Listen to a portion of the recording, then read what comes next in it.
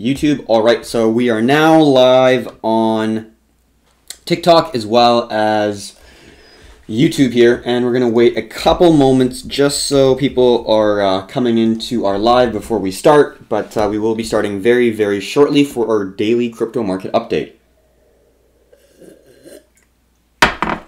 Alrighty, let's get this recording started. Got a few people on TikTok, no one on YouTube yet, but it is okay. This is going to be posted on the YouTube. Also, if you are on our live and would like to ask a question, we are answering all questions at the end of the video. So if you would like to ask a question regarding some news topics that we're going to be covering today, some TA and price action that we're going to be covering today, definitely either message me or just comment down below on TikTok or on the YouTube and we'll be able to answer it. So let's get this started right now. Let's go on the news right here. Actually, I'm just going to show this.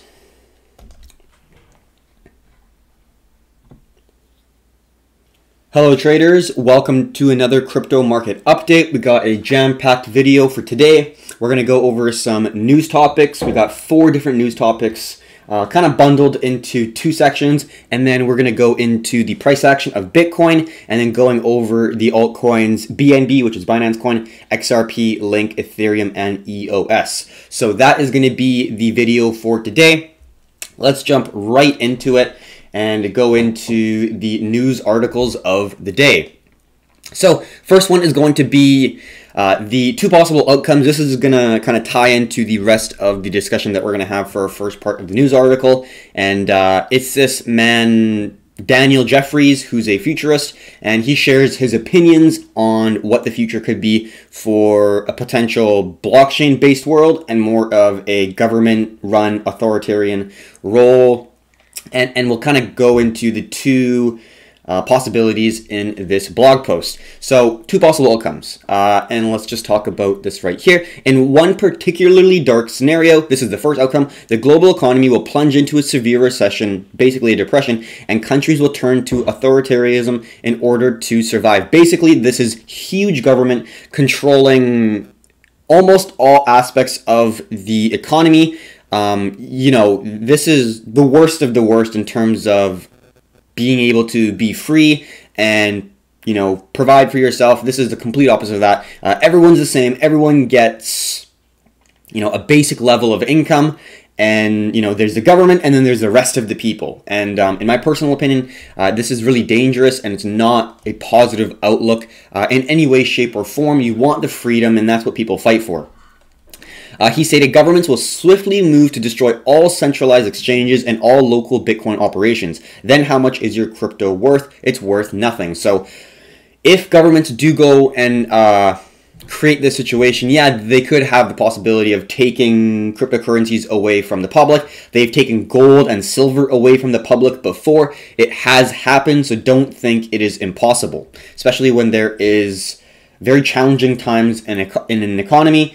The quote that will be shared all over will be, it's for the greater good of the economy, of the country, and that's the play that they're going to have in order to try to basically take all your freedoms. Is you lose this, but it will benefit the greater society in which you live in, which in my opinion is not true. People deserve their privacy, their freedom, and they should not have big government take control of every facet of their life.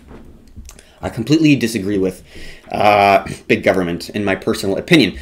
So we can see right here, in fact, according to Jeffries, Bitcoin is still in an early alpha technology. And in an alternate scenario, a COVID-19 introduced global crisis could also accelerate innovation, pressuring crypto to evolve into a complete ecosystem which offers goods and services on a large scale and not, quote, not just money.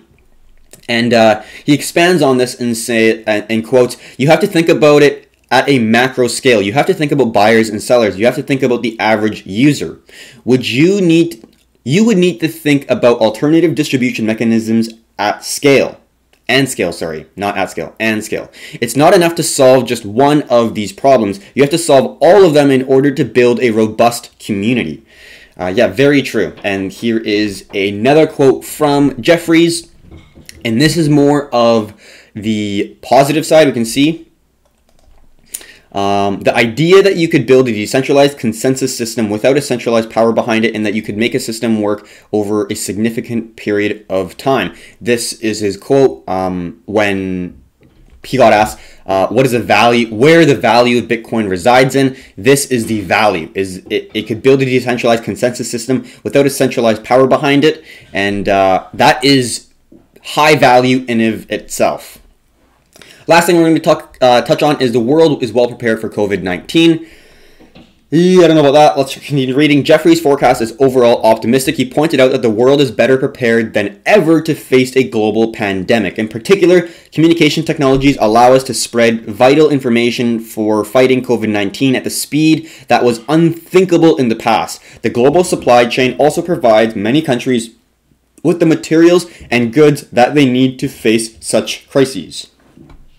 And the last quote that he says, Jefferies, our interconnectedness, while it certainly spreads the virus quickly and accelerates it, it also creates a response, the response in our ability to coordinate information at a global scale in a way that has never happened in the past. So he is shedding light on both positives and negatives, which is really great, but yeah, let's really hope that it's the more positive side. I do think it is the more positive side. I think that blockchain, cryptocurrencies, and this disruptive technology will have positive outcomes from what we're currently seeing right now. I think that the difficulties of the current financial system is emerging right now. For example, look at the difficulties of just sending $1,200 from the government to individuals within a country.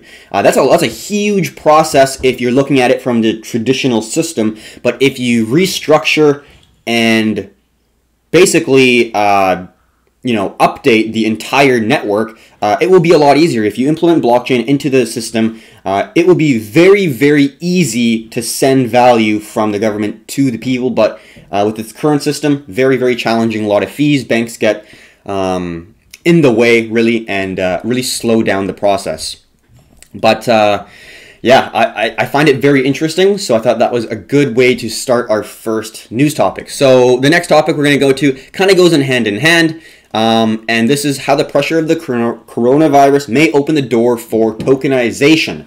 And this is kind of going off of what we saw for the second half. So this is more of the optimistic side of what could potentially be going on if this pandemic continues. So before going into this, we know that right now, governments are basically offering loans to small businesses to continue operation. But these are loans. The restaurant, whatever, the company has to pay back the loan at some point in time, meaning that they have to reduce the investment within the business and pay off that loan, thus not increasing the profitability, efficiency of the business, and having to pay off the debt incurred from the previous loan taken out through this pandemic. So it's not really a help. It may bridge the gap, but they won't bounce back because now they have even larger amounts of debt that they need to pay off sooner or later, right? It's still a debt. So they have to take profits from today and pay back what they missed, like a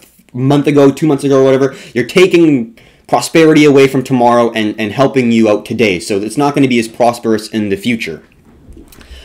So understanding that it's just a loan, what are these small businesses going to do? What options do they have? Well, tokenization could be an option that they're going to potentially have to implement in order to get through this situation. So let's read right into it. So this is also just talking about the loans here. The Federal Reserve have thrown the kitchen sink at the problem, and when paired with the pending fiscal relief, it's set to reach $6 trillion in total relief injections in the United States economy. So yeah, the $6 trillion, but the problem is only $300 billion is allocated to support a sector of the private industry, accounting for 44% of the U.S. economic activity, which is crazy. So the private industry sector accounts for 44% of the U.S. economic activity, but is only getting $300 billion worth compared to the total $6 trillion in the relief. So yeah, they're getting a very, very small fraction of what they should be getting compared to the total economic activity that they're producing on an annual basis. 44% of US economic activity is absolutely huge. They should be getting half of that, right? They should be getting 3 trillion or 2 trillion, not 300 billion. That's such a small amount. So this is a problem. Is more debt really the solution for restaurants, mom and pop retailers, and other small businesses as they watch their cash flow annihilated under quarantine and social distancing? Probably not. I completely agree. So what's the possible solution? Enter tokenization. So tokenization in dire straits. Let's read on. Gonna get a little bit of coffee and then we'll read it here. All right. So this is about tokenization. Tokenized assets have undergone several hype cycles since the meteoric rise of the initial coin offering in 2017. First, utility tokens, then security tokens, and now non-fungible tokens or NFTs, non-fungible tokens, NFT. Most financial institutions tinkered with the concept of security tokens, and some have completed audits of tokenized real estate investment trusts, or REITs, which are an investment vehicle to invest in commercial real estate, residential. It's a great way to invest in real estate using equity. Not having to put so much down. But basically, let's read on. However, the problem with tokenized assets have proven more difficult than anticipated, like most things in life. The DeFi ecosystem's surge has spotlighted their potential once again, but the recent MakerDAO disaster did not prove any assurance for financial institutions observing from the sidelines. They have their own problems to deal with now anyways. Totally true. Financial institutions are getting squeezed so tight. Zero interest. People are pulling money out. They are getting squeezed right now. They're even putting their federal fractional reserve rates to zero, so they need to carry literally $0 of whatever money you have in the bank account, and it's 100% legal. Let's read on. However, tokenization may have found its calling card. The dire need of a small business for capital flowing the COVID-19 fallout. So now we're going to talk about how tokenization could help these small businesses bridge the gap from zero revenue to a point where the economy is back and running and they're able to start back up in regular business operations. So brick and mortar stores have suffered the most right now brick and mortar stores that are suffering the most right now are only offered more debt as a solution to weeks, maybe months of lost revenue. Many are already likely in debt, and while many small businesses are likely unaware of the potential tokenization, for them it may be a release valve if they can't take on more debt. Time to recapitalize. So yeah, tokenization is a form of an asset, and it's a digital asset. Let's read more into it. It's different from an equity or a straight bond in a way, but we'll read into, in a real world situation, how would tokenization apply to a small mom and pop shop in order for them to bridge the gap between now and when their company is able to be running as normal. So let's read on. To understand the positive implications of tokenization for brick and mortar stores struggling to stay afloat right now, it's best to use a small local neighborhood restaurant as an example. Let's call it The Diner. All right, The Diner has no customers for a few weeks due to quarantining and people's social distancing. With a financial runaway of only 1 month, which they only have 1 month of money to sustain them, and then the second month they don't have any more money to pay their expenses, and that's going to be in a situation where they're going to be in dire straits. Usually the place is bustling with locals who are loyal customers and friendly and are friends with the owners. Now the place is empty. Accessing the small business loan option from the government could take weeks or months, and the $1,200 check from the fiscal stimulus package won't save them, and more debt is onerous anyways. Yes, this $1,200 is absolutely nothing compared to what the cost of running a business is. But the Diner has hope. Tokenization tokenizing its equity and debt, or creating digital tokens representations of the future meals at the restaurant at discounted rates. So they're basically creating digital coupons that offer a future meal at the restaurant at a discounted rate. So yeah, they're kind of creating coupons in a way for future meals, so then they get cash flow today. And that's kind of the idea of this whole tokenization opportunity. For an example one. So let's say, for example, the owners of the diner could issue tokens as equity in the business to capitalize on their financial assets, different than share of equity. Or they could issue digital tokens representing bonds in the business, just like how mid-level or larger corporations perform debt financing, with the exception that the insurance occurs on Ethereum using NFTs. What were NFTs? Let's look back. They are called non-fungible tokens, right?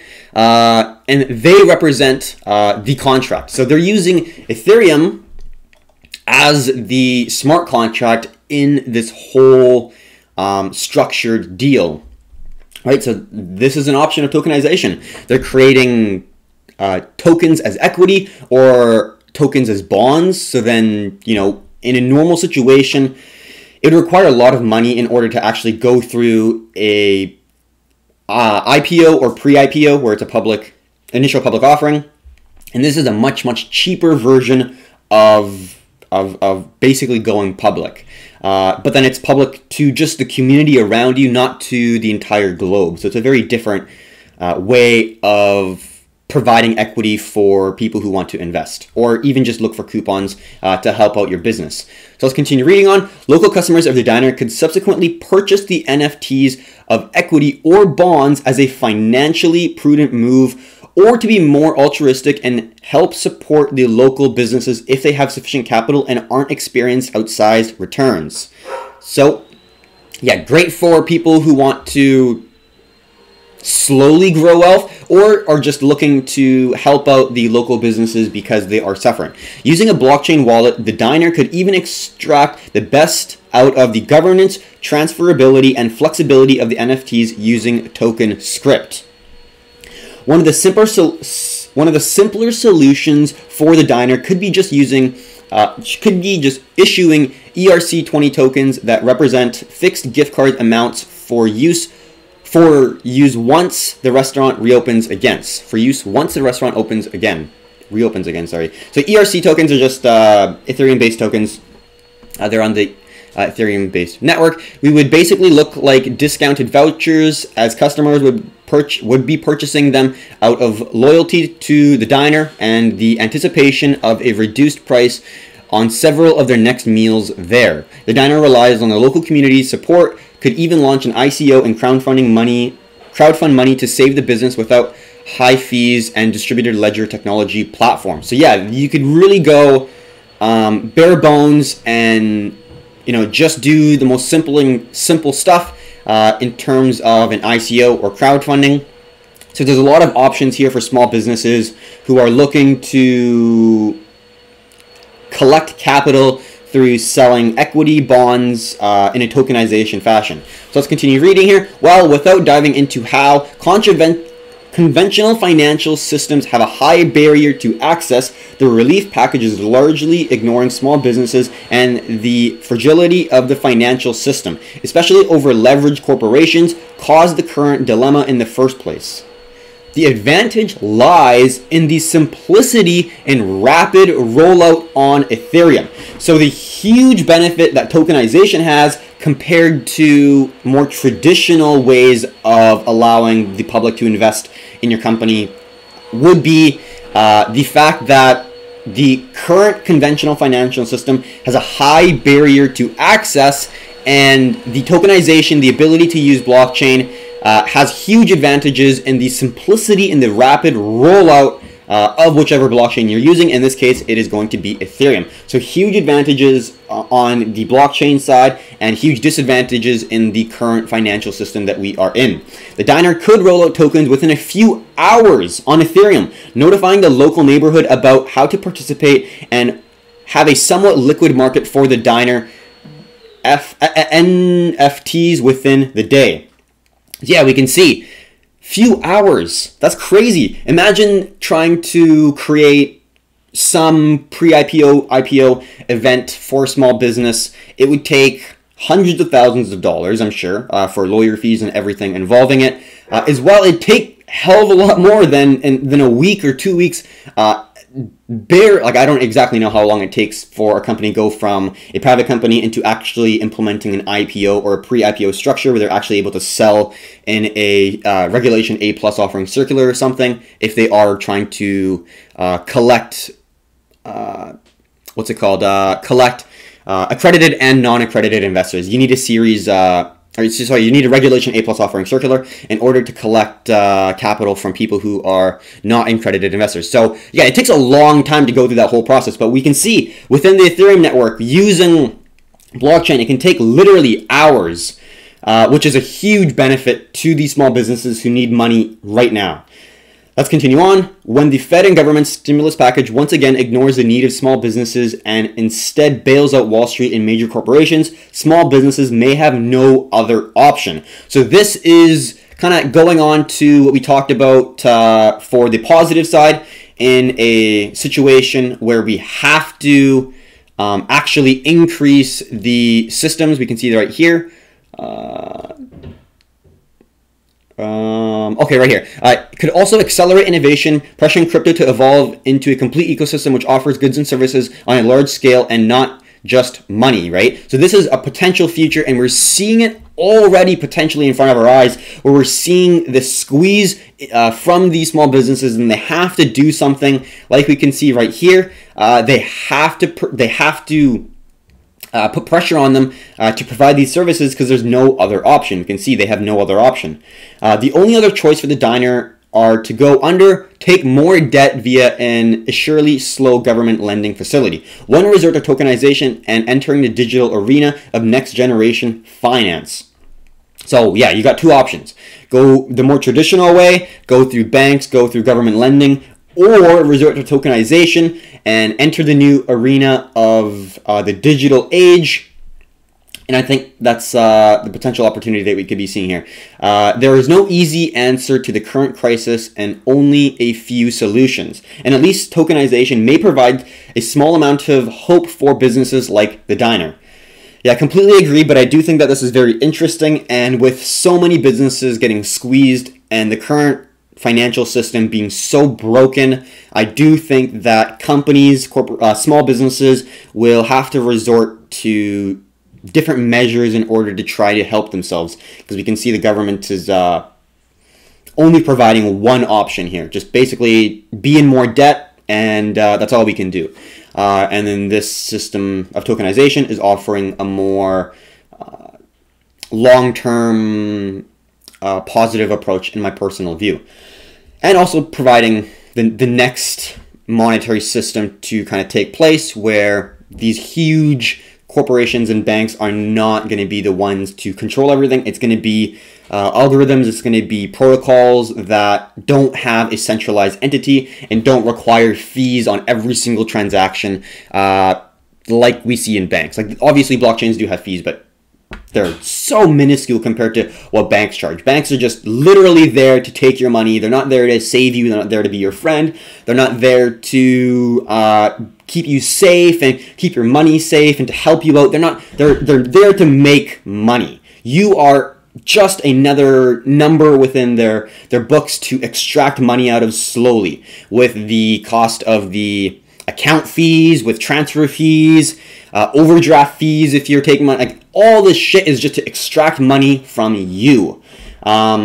So yeah, that is the game for the banks. So they're not on your side. They're there to extract as much money as they can and squeeze every dollar out of your wallet, and your job is to not let that happen. So yeah, I do completely believe that tokenization is a great opportunity for small businesses, as long as they do it the right way. I don't know too much about it, to be completely honest, so I wouldn't be the person to help, but obviously there are individuals who are a lot more well-versed in this space. All right, so this is also attaching on to the kind of expansion of the adoption. This is going to be a real quick blog post Obviously, we already know this. Bitcoin likely to become the new normal for Gen Z. So younger individuals are a lot more accepting of this digital currency and cryptocurrencies in general. So which is great to see. In more of a global macro sense, I know it's a little sad, but let's just look at the situation we're currently in objectively.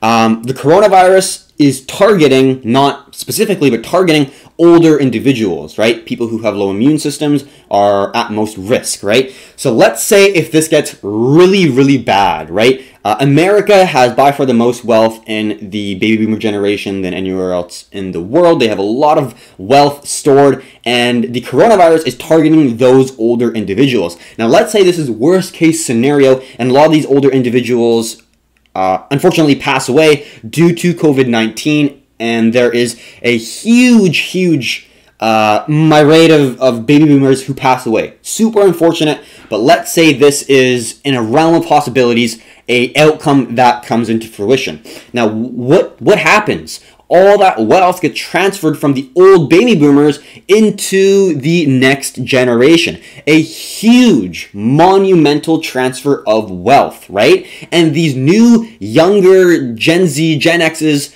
these people are way more accepting of blockchain, of cryptocurrency, of digital assets, and there's going to be a huge wealth transfer from more traditional assets, bonds, equities, real estate, and all these older people are dying, and that wealth is now getting transferred into the younger generation who more or less better understand cryptocurrencies, who value it, who see the fixed supply capabilities and say, shit, I'm not going to get devalued. This is a deflationary asset. I hold it and actually get benefited for holding. Unlike my US dollar, I've been holding, let's say, for 10 years and I've lost money, especially with negative interest rates. That just doesn't make any sense, right? So the psychology of the younger generation is already adapted to the idea of using digital assets with Cash App, with the ability to send money electronically very, very quickly, very efficiently. And this is just that next step. So it's very easy to see that large macro transfer come into play, where you're going to see a huge wealth transfer and a huge increase in individuals across the globe who are accepting cryptocurrencies and blockchain as a actual asset that you invest into. Also, on a side note, look at Japan. Japan has a crazy inverse demographic pyramid. So there's a shit ton of older people there and not a lot of younger people. Same thing, the older generation has a huge amount of wealth, and there is a very limited amount of younger people acquiring and inheriting that wealth, right? So there's going to be a time when a lot of people are going to die who are older, and that wealth is going to transfer into a younger generation. The question is, what is that? Where is that wealth going to go? Investors, people have to put wealth somewhere. It could be the US dollar, it could be Japanese yen, it could be gold, silver, equities, commodities, crypto, but wealth has to go somewhere. Oh, I'm getting copyright infringement here. I don't know why, so I really hope I don't get it. It might be because I am looking at a blog post, but on TikTok, I just got a copyright infringement, so I'm just changing where the screen is. But let's continue on here. You will be able to still see it, but I just got a notification saying it's copyright infringement. If I continue, it will kick me off for another 24 hours, and I don't want that. So I'm sure you know, let's continue on with the blog post. I'm sure you know this man right here, Robert Kiyosaki, I think his name is. He wrote Rich Dad Poor Dad series, very, very well known kind of financial literacy educator around the world. And he says, lesson 5. He has lessons on TikTok, or sorry, not TikTok, Twitter. Definitely follow him if you have not. Save money? Are you nuts? Why save money when QE and Fed counterfeits is printing trillions of fake dollars, 82 billion in a month to 125 billion a day? Why save when ZIRP, zero interest policy, pays losers zero? Save gold, which is God's money, or Bitcoin, which is people's money. So yeah, I completely agree. Not much more to talk on it. Let's just see the quote here by Sylvian Sorel, which is an editor in Bitcoin We Trust, agrees that Generation Y and Z are the most likely to have a positive opinion on Bitcoin. In a blog post for The Startup this week, he pointed out that millennials feel a deep sense of liberation regarding Bitcoin. He also believes that Gen Z are more likely to view payment payment made via smartphone as a norm and will use Bitcoin without even thinking about it, he wrote. And he also said those who will be curious to find out what the current monetary and financial system was likely will be shocked, and they will wonder how previous generations were able to accept the fact that a few people systematically decided to devalue what the majority of people owned. This is 100% true. This is the current system we live in. There's a few people in the central banks and whatever you want to call the big brother, the government, the people controlling the major decision, they control how much money is printed. And we talked about that in the Global Macro Update yesterday and saw the balance sheet literally go straight up. This is devaluation of all fiat currencies, not just the US dollar, but you see Canada, New Zealand, Australia, Japan, China, almost all European countries, the ECB, which is, I guess, the central bank for most European countries. But they're all printing money, right? And they're all having very, very low interest rates or negative interest rates, and they're printing money. So yeah, this is unprecedented times we live in. This is uncharted territory. It's not like we've done this in the past and it's worked super well. 2008, it's not like it worked and we had an absolute booming economy. It was artificially low interest rates, and they had three implementations of quantitative easing, or QE. And in my opinion, this was like giving candy for bad behavior. It worked in 2008, 2009 to get them out of the financial crisis. So now they're doubling down on what worked and saying, hey, QE worked, low interest rates worked, why not just double down and do more of what worked last time? And this is exactly what they're doing. But just thinking about it objectively, if you print $1 trillion, like it's nothing, and double the balance sheet like it's nothing, if you increase the supply exponentially, how can that asset hold value? It's simple supply and demand. And people say, yes, it's the dollar milkshake theory and all that stuff, but, if you look back in really long historic time frames, in every major economic expansion, people think that they've recreated value or recreated worth or money. They think, holy shit, we can just print more money, it's great. And every single time there's been a massive devaluation of any currency, of fiat currencies, it goes to zero. Inevitably, it goes to zero. You can't print, this much currency and it just hold value over time. It will take time. It's not going to be tomorrow when it starts to devalue, but check out the Global Macro Updates. We give you updates on what our view is, what we're looking for, and how we're looking to position ourselves in this massive, massive devaluation of the current financial system and the current fiat currencies that are being used right now. That's the main bulk of the news. Quick talk about YouTube's ban drives cryptocurrency fans to decentralized alternatives.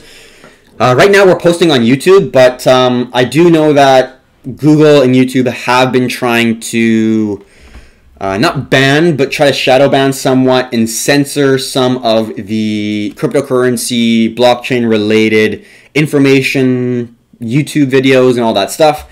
So yeah, this is going to be a potential situation that we're going to have to switch to if this does get worse. And then just looking at a couple of the different options that we have. I believe this is LBRY. I think that's how you say it, or LBRY. It has a community-controlled blockchain protocol that enables users to mine LBRY credits and send them as tips to various creators. That's super cool in my opinion. So they have their own internal currency that they can really just mine, I guess, if whoever is mining it.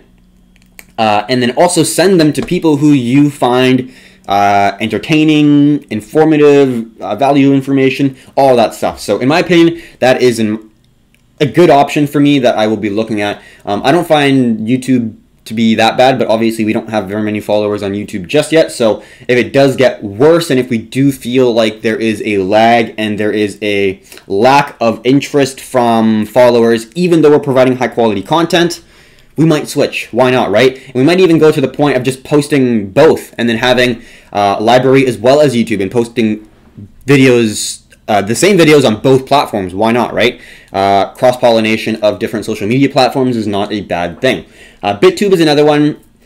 BitTube appears to be more entertaining as it offers live streams, games, groups, and other options. Moreover, the platform has a reward system where it rewards creators and viewers based on the time watched and provides 2 privacy tokens. Also, BitTube is another option that I think that is a good alternative, and it also has a reward system, and you could tip and send funds as well.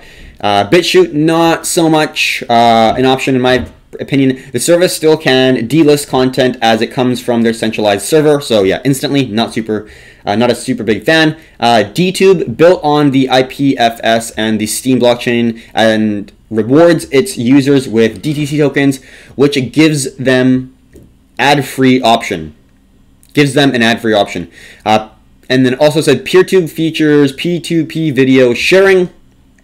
I think the 2 options that I like most is the library and BitTube. And then the last thing here, there are people who are trying to sign a petition who are going against Google and saying, you know, you are censoring cryptocurrency related content across your platforms, and that is not right. So #ForkGoogle calls for the crypto community to boycott Google's services and migrate to alternative decentralized platforms like blogging platforms Steemit and open source browser Brave. So I already have Brave. I'm not a huge blogger, so I don't use Steemit. But, you know, looking at these different alternatives, library and BitTube, I think will be an option that we will have to go through if YouTube is censoring content related to cryptocurrencies. So that is going to be the topics of the day. Hopefully you enjoyed them. Now we're going to go straight into the price action. Not going to go into questions just yet, but we do have a decent amount of people who are actually coming in and watching our TikTok here. I got a few people on YouTube, but if you have any questions, write them in the comments below. I will go over the chart of Bitcoin, the price action of Bitcoin, where it's been, where we currently are now, and what we could be seeing in the future. So definitely stay tuned for that. But just, yeah, quick heads up that if you have a question about what we just talked about or what we're going to talk about, put it in the comments and we'll be sure to answer them. All right, so this is the 4-hour chart of BTC. Not really going to go over the daily chart because we got a little poke out here. We did get an entry at the zone. Now, I do want to say this is a feeler trade, a very low risk trade that I did not have a super high probability on. This is a counter trend trade. This is, in my opinion, a little bit of a contrarian trade in my own view because right now I am bearish on short term on the crypto market in terms of where to go in the near future. We've been seeing these nice higher highs and higher lows, but at the end of the day, we've had that massive 50% drop. And in basically every single major consolidation zone after a drop, you see a base get formed. This is not a base. This is what looks like a rising wedge, ascending triangle. You can call it what you'd like, but it's a pullback. It's an exhaustion move before the next impulse push to the downside. And it's just a matter if we're going to break the 5K level of support or not. But at the end of the day, I still view this as a significant pullback, looking for the major short that's going to be coming in the near future, in my personal opinion. So with that said, that is going to be the main bias that I have within the market, and I wanted to give you guys a good understanding of what I am viewing before I jump into what we're trading here. So in that said, yeah, we did have an entry right here. We saw a lot of buy volume, and on the 1-hour chart, we saw a breakout and a pullback, and then we saw some consolidation with buyers starting to enter back into the market. So in my opinion, yes, the 4-hour is a big wick, but on the 1-hour, we did close at that zone and hold. If you're waiting for, you know, confluence of 15-minute, 1-hour, 4-hour to all come together, you're not going to enter very many. So we got an entry position just right here. Like I said before, very low risk.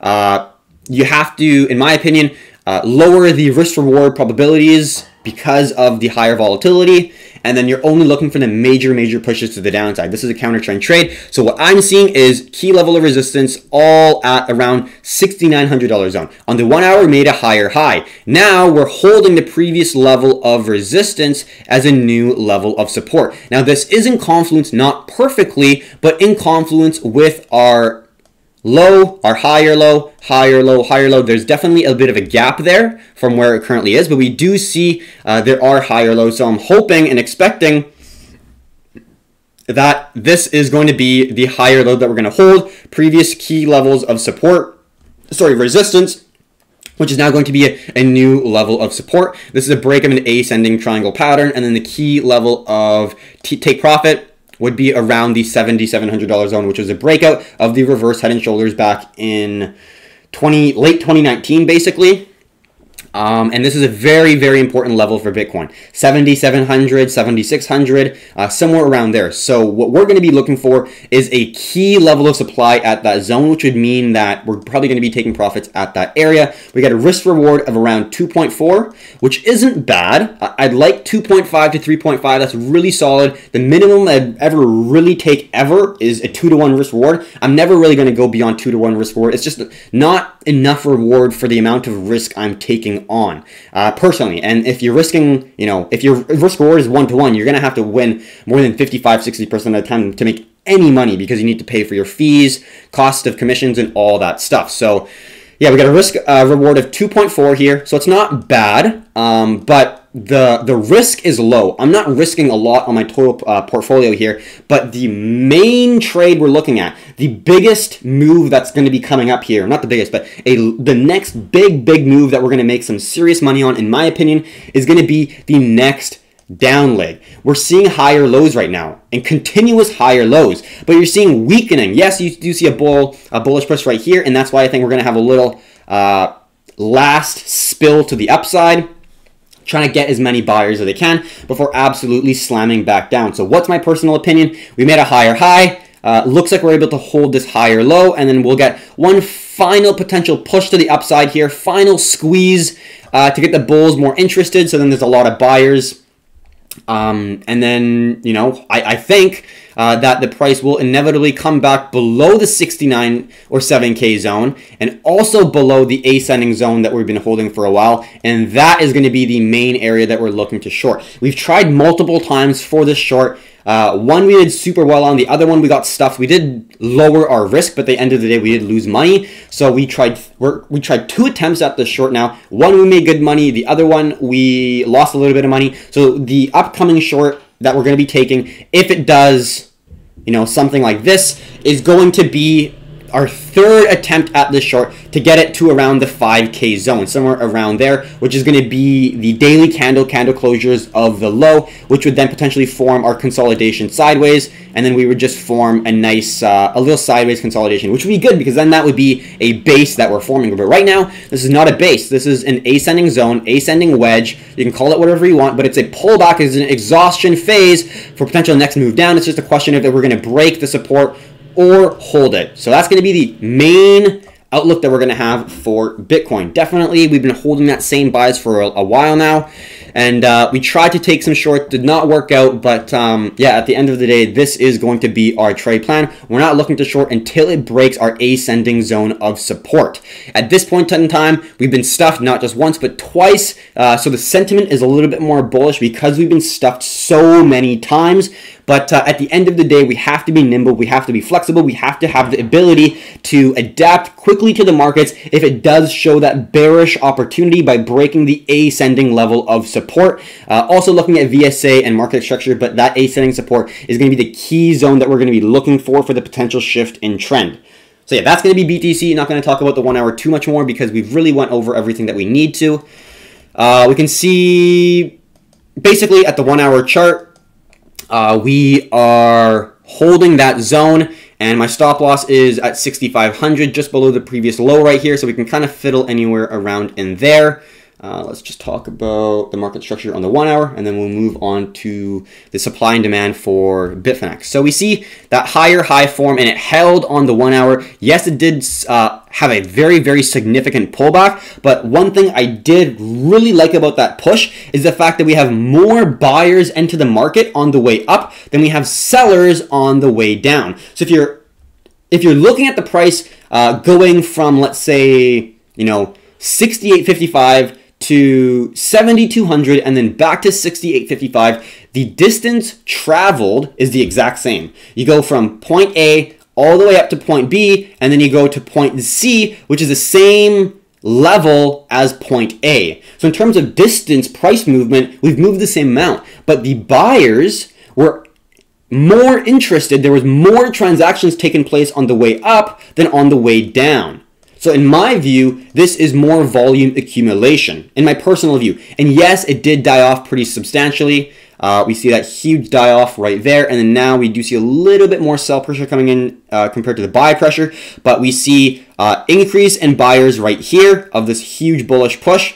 That initial bullish push, we see a lot of buy pressure coming into the market, a lot of volume accumulation, which is this move right here. And then in the second move, which is right here, you see yet again more buy pressure than sell pressure. So you're seeing more buy pressure than sell pressure on the way up, and then on the pullbacks, you're seeing less sell pressure than buy pressure. So volume accumulation, in my personal view, is occurring on Bitcoin here. But at the end of the day, that's going to be the support zone that we're wanting to hold. If it goes below that zone, we are going to call it quits. This is probably going to be a double top, and then we're probably going to see the price fluctuate back down, and then this short opportunity is going to come. Like I said, we have to be flexible, we have to be nimble, and this is the short opportunity that we could be seeing here, where we got a break of the ascending zone, and that's going to be the nice short opportunity that we're going to be looking to take. So that's going to be BTC. Not much more to add on that. Hopefully I gave you some insights as to where we're looking. At this point in time, yeah, we have a nice long entry, but it's, like I said, again, a low risk trade where we don't have the best risk reward, 3.4. And the next major move, because this is a contrarian trade, the next move that we're going to have a higher probability, a larger position move, is going to be that big short that we're looking for. Alrighty, so that is the talk on Bitcoin. I'm going to get a little bit of coffee, and then we'll discuss the next couple sections of alts. We're going to go through BNB, XRP, Link, Ethereum, and EOS. Gotta have my morning coffee. All right, let's jump into BNB. If you don't know, BNB is Binance Coin. It's an exchange token. Obviously, I'm not a financial advisor. I'm not going to tell you what altcoins to buy, but I really enjoy BNB, and it's kind of like having a share in Binance, the largest cryptocurrency exchange in the world. Who doesn't love that, especially if you're buying at $13 when it's gone all the way up to plus 35, plus 39-ish, so huge appreciation potential. But nonetheless, let's talk about kind of the options we have here. And I really like the fact that we already have this structure here, this bearish structure right here, because this is kind of going to be the way I'm looking at Bitcoin right now. Actually, let's zoom right in, because this is the trade plan for Bitcoin, right? Literally, exactly. So right now, let's take away this, and this is where Bitcoin is right now. We have an ascending zone. We have a major level of resistance, previous level of support, that the price is pulling, like major zones repel as well as attract the price. So right now, we're at the zone right here. Before the price is making our way to the major level of resistance, we see an ascending zone, which is this zone right here. Hopefully you're able to really easily see that ascending triangle pattern, right?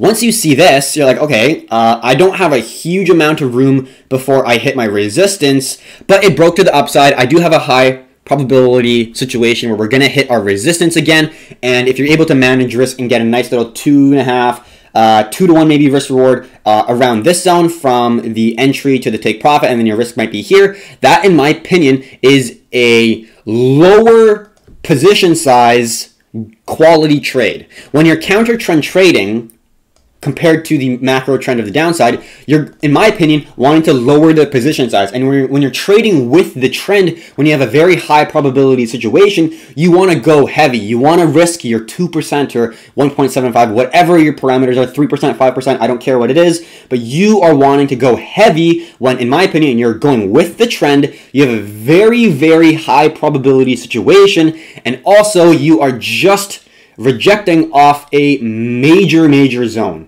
with the trend, right? So this is my view of the highest probability situation, which is basically right here. So you see this ascending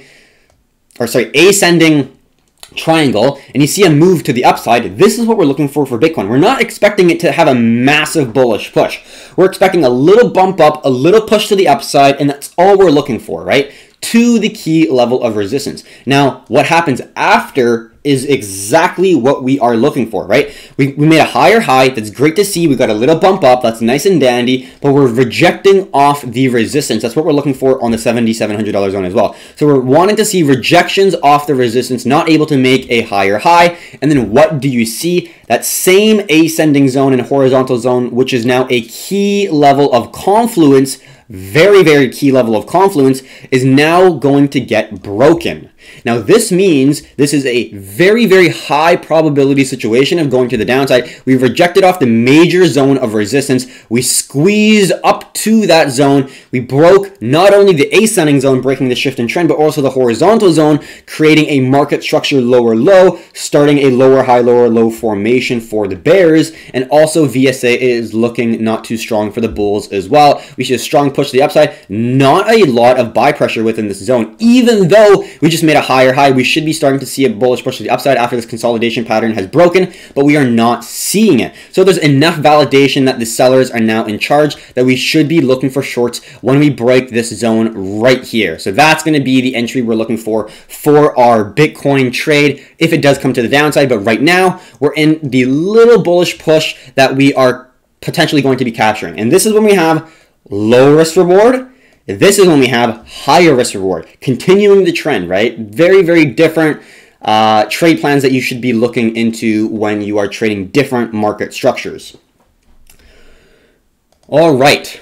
So yeah, knowing that, literally copy this and put it here. Except in this case, I already have long exposure with Bitcoin. I already have exposure to the bump up if it occurs. So what I'm going to do is not trade any other alts because my assumption is it's not going to go very far. I already have exposure to the upside in crypto. So if Bitcoin goes up, high probability situation that a lot of these other alts will go up. So in my opinion, it doesn't make sense to have double exposure on the cryptocurrency in the cryptocurrency market when I only need to have exposure just to the long side for this little bump up in case it does happen, and then I make a little bit of money. That's great. And then what I'm looking for is that next major leg to the downside, where we are going to be looking for shorts, not just in Bitcoin but in altcoins as well, because they are more volatile.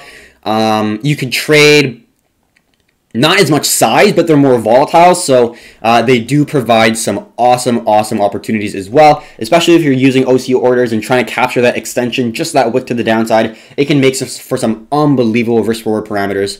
But yeah, that is going to be the trade that we're going to be looking out for BNB. Hopefully you are able to understand how this price action looks, how this price action looks. You can even take this off to make it even more similar. So yeah, we could see a little push up. This could be the major level. We can see back here, it was a level of support. Like here, support, new resistance after the ascending triangle broke. Support, ascending triangle could break to the upside, which would be a good confluence with our Bitcoin bullish short-term trade. And then what do we see? A rollover and an absolute demolishing of the bull's confidence. Just fucking catastrophic for the bull's confidence. Boom! And then another dump down. And I think we could see another similar aggressive move, which would be a phenomenal trade. Let's say if you're risking, let's say if you enter after the break, you're risking, let's say 5%, right? Your first take profit, look at it, it's at already 20%, and the next extension can go all the way down to 50%. Obviously, you're not expecting 50% moves all the time, but in my personal view, this is another extension of that, and we could see another lower low. So from the high here to the low, being super conservative, it could be another 50% drop, 40% drop, and that's fucking conservative. I don't want to sound negative, but I think we could have one more drop coming into the market. And yeah, I've been having this bias for a while, but we will see if it's going to come into fruition, and there will be some massive gains to be made if this idea comes to life. All right, so that's going to be BNB. Ripple is forming an ascending wedge in my personal opinion. Let's take a picture of it right now. This is the 4 hour. Not really going to go into the 1 hour because we're kind of still within the zone, not really seeing a break. So we got a resistance right here, resistance right here, resistance right here, resistance right here. Very well respected. Not really any validation of an anchor point. I'd say that this is the anchor point, and then you see 1, 2, 3. So very, very well respected ascending wedge on a downtrend. Very, very simple trade plan that we're going to have here.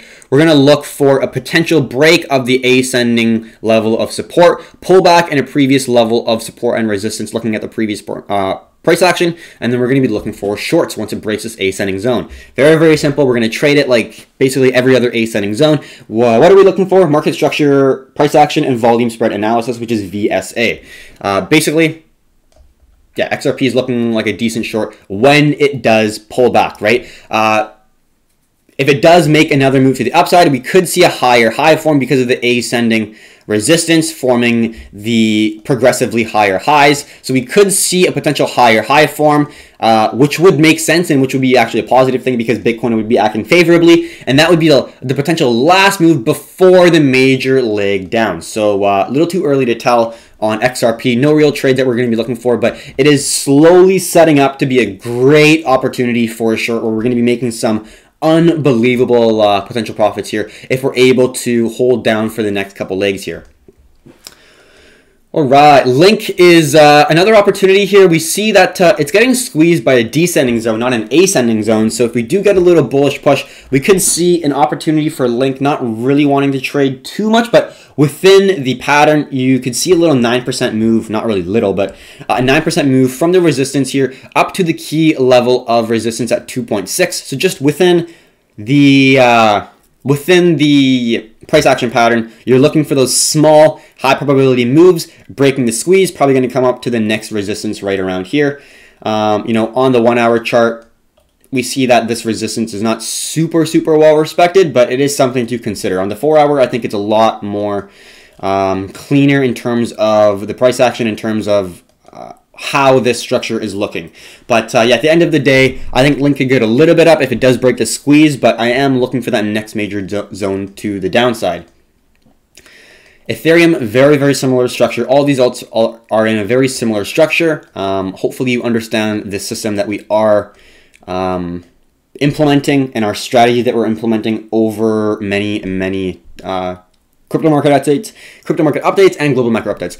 And EOS is the last one. Again, very similar structure, right? We see a very similar price action structure within all the different alts. Look at BNB, ascending zone, horizontal resistance. Look at XRP, you could draw a horizontal zone of resistance, but you see an ascending zone. This is a wedge. BNB is a little bit different. Link, very similar, ascending zone, horizontal level of resistance.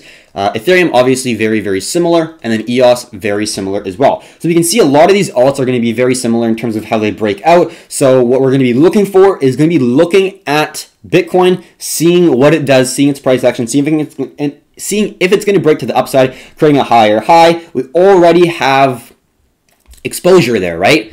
But what we're really going to be looking for after, if it does break to the upside, is going to be that short trade. So that's going to be my view of the markets. Hopefully you got something from it. At this point in time, I do think it is safer to just be more patient and look for the larger moves, because you know, if you're day trading short time frames on all this shit, it's really hard to trade during such volatile, unpredictable times. In my opinion, it makes sense to lower the time frame, lower the position size a little bit, and trade with the trend, and just stick with the larger moves, which it looks like we could be seeing right here. So yeah, that is the crypto market update. We will answer every single question on YouTube and TikTok, but I will finish the video off here.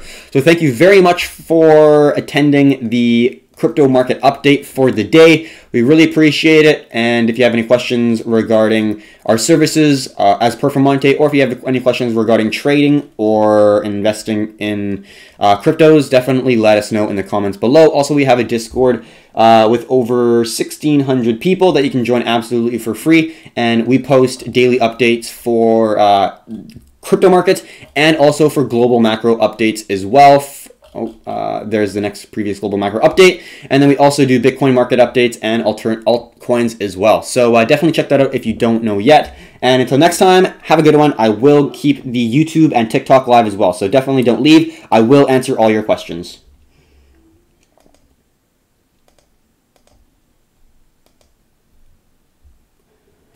Alright, so that is the completion of the crypto market update. I hope you enjoy it. I will now go and answer all the questions on TikTok. If you have any questions regarding what I just went through, definitely now is the time to act here. So I'll go over Got a decent turnout today, actually. 31 people. That's awesome to hear. So, yep, answer or have any questions in the comments, and I'll be sure to answer them.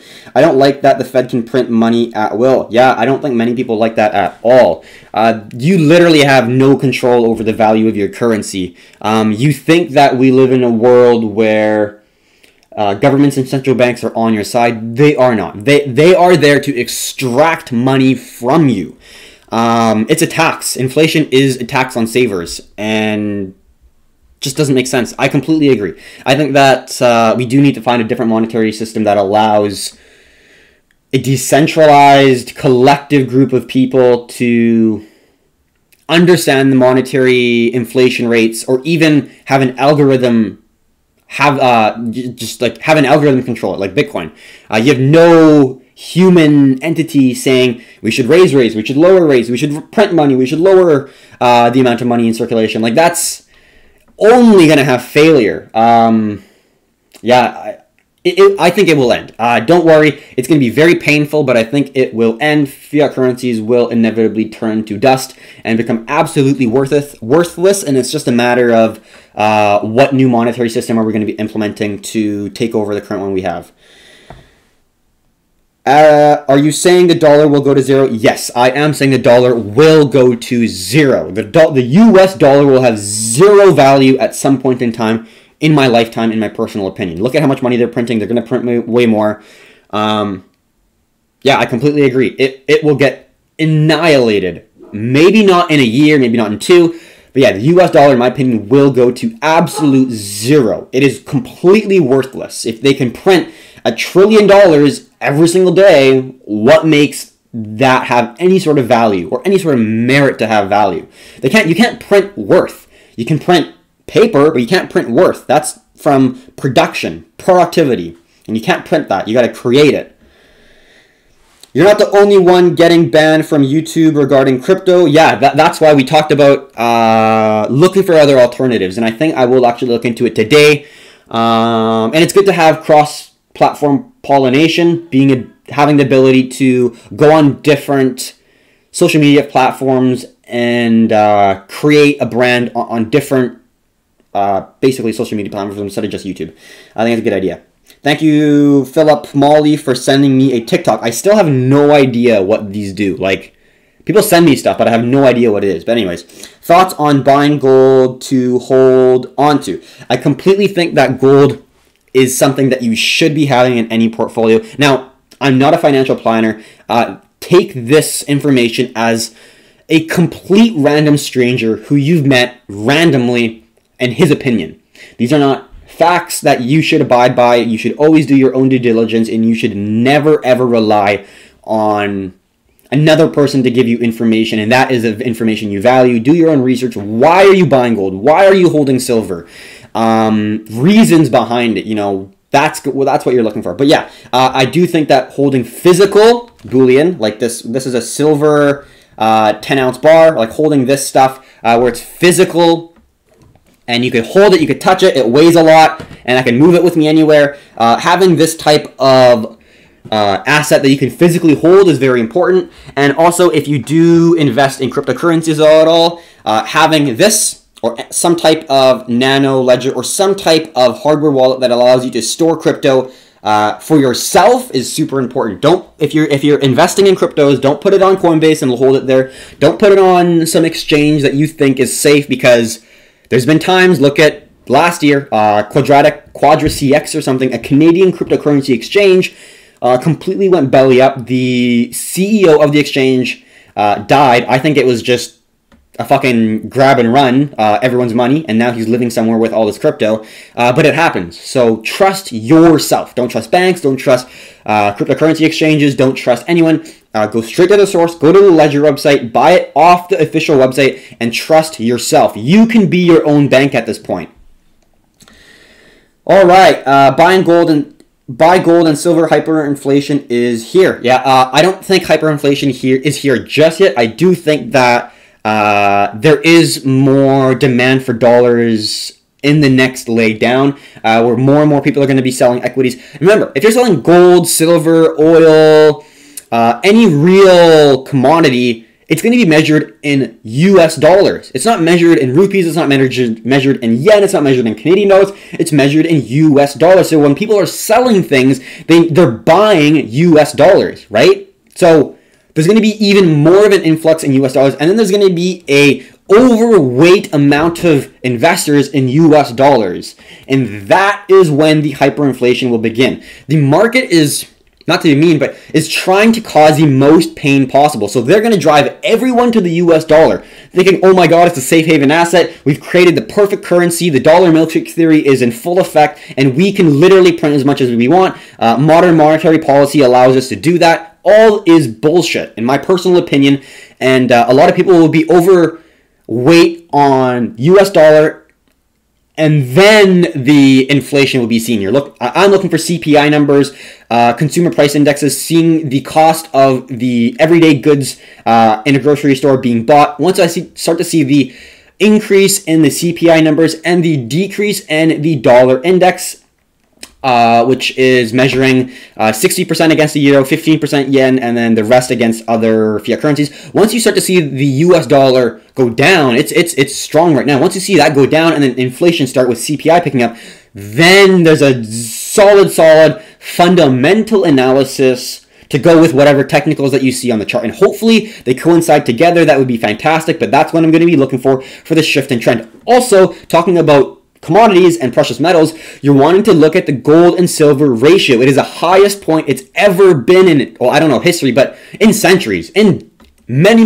decades. So silver is super undervalued at this point in time. But what the gold and silver ratio is going to be telling you is the speculation and the confidence of the commodities. Now, look at gold as the stable asset, and silver is the more speculative precious metal. So when you start to see silver increase in values, if you see silver appreciate quicker than gold at a fast rate, you're seeing more speculation in the precious metals sector, which is bullish, which is super bullish for commodities. And that's when you're wanting to really look for high probability, weighted positions where you have a good solid amount of money behind them. So if the leg up does come, you're going to be very profitable from that move. So yeah, XRP hasn't dropped yet. No, it hasn't. Yeah, I'm surprised. I do think it'll come inevitably. How do you buy gold? Where do you buy gold? How do you buy gold? I go to Bullion. What's it called? It's in downtown. I live in British Columbia in the Lower Mainland, so I just go to a bullion dealer, very reputable, and then you can just buy bullion from there. You get a big suitcase. Make sure no one's following you when you buy lots, and do it in smaller amounts. But yeah, just make sure that they are reputable, make sure that they have history, make sure that you're doing your due diligence, basically. That's all the information I can get you. Forget gold, buy Bitcoin. In my personal opinion, I think it is smart to have a little bit of diversification in the anti-fiat asset class, which I look at precious metals and most cryptocurrencies, basically. Some cryptocurrencies have more smart contract utility, where you're looking at more of like a supply chain or whatever, but some cryptos are mainly just for the fact that they are another form of payment. Dash, Monero, great privacy tokens, yeah, I do think having some diversification in precious metals is not really a bad thing. Kitco. Where do you buy gold and silver? Where do you go? Where do you go? Yeah, I'm not going to take the exact location of Vancouver in the Lower Mainland. But yeah, I don't know where you live. I have no idea. But I buy them physically. Like, I go to the brick and mortar location to buy, to purchase bullion. I don't go online. I don't believe in digital currencies. Yeah, that's fair enough. It's not like, just something to remember though. Blockchain is not just digital currency. It really isn't. Even looking at it as just a distributed ledger technology, or even a privacy technology, you can have massive disruptions while not changing the financial sector at all. It's just blockchain has so many different capabilities that right now people are like still having a hard time. Like, what do we even do with this like information, right? But yeah, you might not believe in digital currencies, but I think you should believe in the adoption into more supply chain management, even looking at like, for example, political situations where you can vote off your phone due to encrypted blockchain services and all that stuff. So yeah, it's way more than just a currency that's digital. It is foundationally going to change how commerce is going to be playing out, and how supply chains are going to be playing out, and how the medical system is playing out. The medical system is so archaic still. Like, nurses write prescriptions on paper with pens. Like, that's super fucking old school. It just doesn't make sense. People's medical records are written down on paper, and then someone has to read it and put it into a computer and type letter by letter, word for word. Like, that is so archaic. It doesn't matter what you think. That this has to change. And blockchain, distributed ledger, you know, it doesn't need to be decentralized, because it could be a private ledger, but decentralized ledger that can literally store like unlimited information and organize it in a way that's able to be collected very easily, will be implemented in our world. I can't say 100%, but yeah, I have a very, very, in my opinion, it's a very, very high probability situation that it will occur. I don't believe, when I buy gold mining company stocks. Yeah, that works as well. Obviously, they will appreciate if gold appreciates, because their cost of operation will continue to stay still. Actually, it's probably a good idea, because the cost of production is actually decreasing substantially, because the cost of oil is lowering substantially. So all their equipment is requiring less money to fuel the same amount of time, right? If it costs $100 to fuel your gas or your truck, and then now you know, gas is half off, it just costs half the money to continue operations. And then in the same time, if we see gold increase, well, then your revenues is increasing and your cost of operation is decreasing. So your profit margins is exponentially increasing, because they're opposing each other. So yeah, if this current situation continues, yeah, gold mining stocks is gonna fucking skyrocket. But like I said before, I do like I like being able to hold my assets. I do think that that's a great opportunity. I'm not really a equity trader too much. I like trading asset classes that are more fluid and don't have massive gaps. So I like trading contract for differences, or CFDs. I like trading crypto, which is a 24-hour market, and CFDs are not 24 hours, but they are basically 24 hours other than the weekend. So yeah, that's why I like trading CFDs instead of equities. I like swing trading. I don't like gaps. You can't manage gaps. You literally cannot manage gaps. You cannot. You can't put a stop loss. You can't put a market order. You can't manage gaps. Period. End of story. So if I can't manage my investment or my trade, I don't want to touch it. I'm very, very focused on being able to know exactly how much I'm losing if I'm going to enter any single trade, and I don't have that capability in stocks.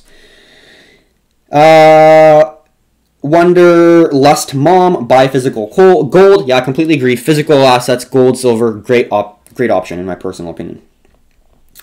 All right, what platform is this? This is called TradingView.com. Absolutely free to use. It's, in my opinion, the absolute best trading software, charting software that is currently out in the markets.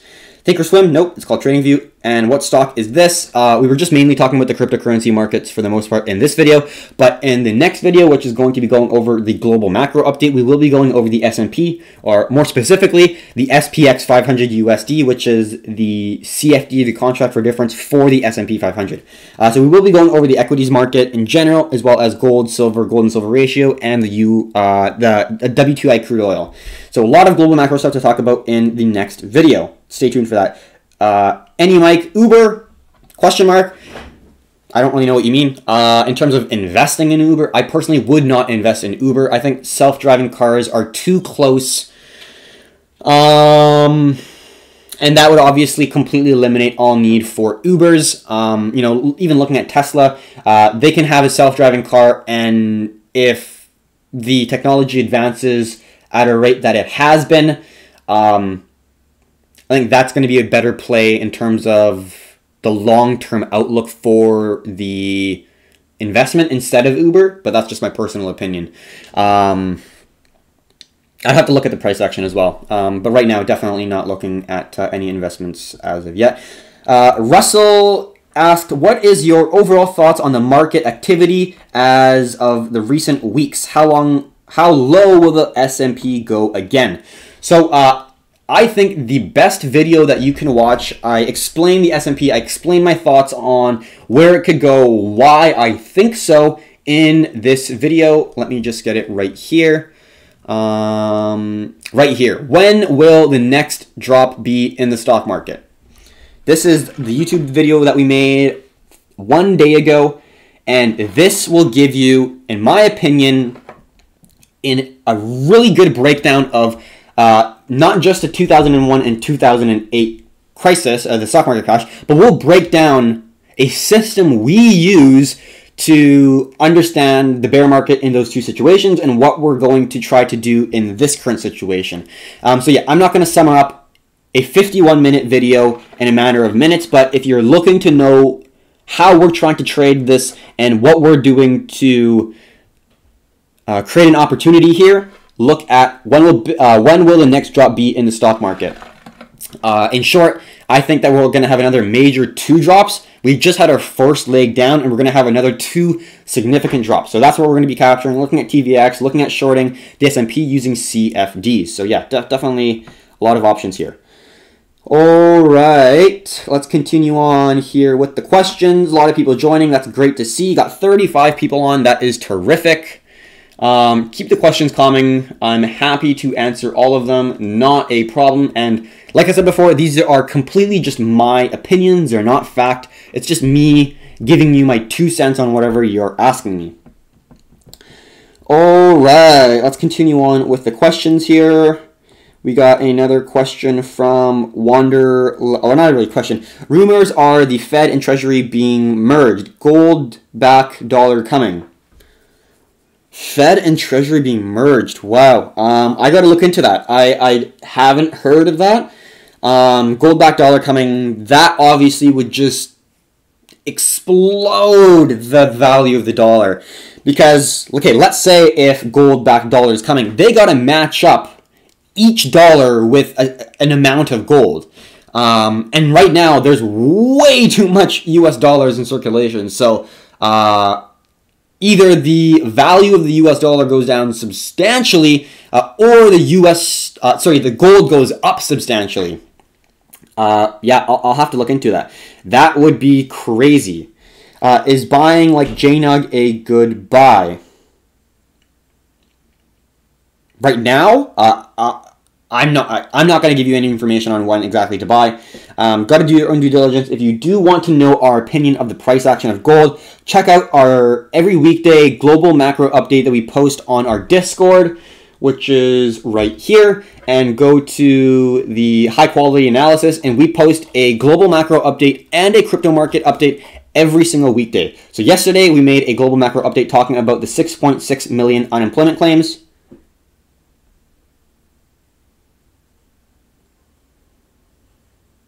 Wow!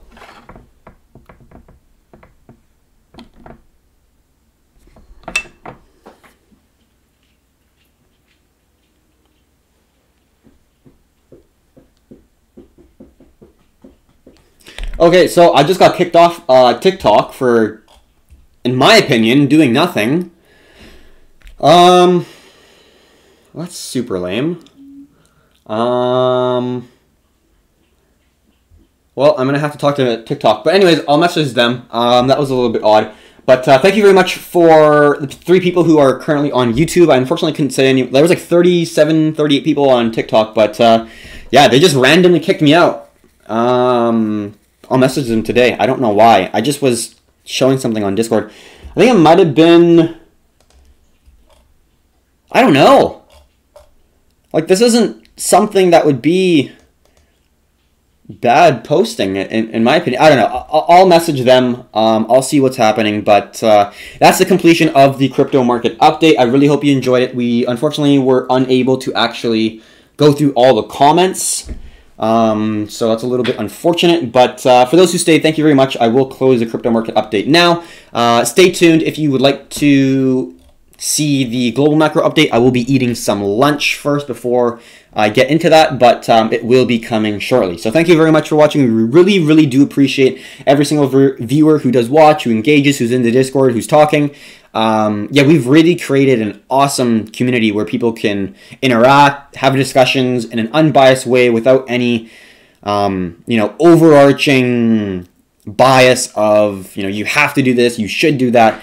We're pretty open. We are trying to remain an unbiased Discord that is friendly, respectable, informative, educational, and actionable, where you can actually get something of value where you can use it in your own trading. And that's our goal. So hopefully you're able to get some value from this video. It is the completion of this video. Hour and 20, a little bit longer, but we did go over some really key news topics in my opinion. So thank you very much for watching, and until next time, have a good one.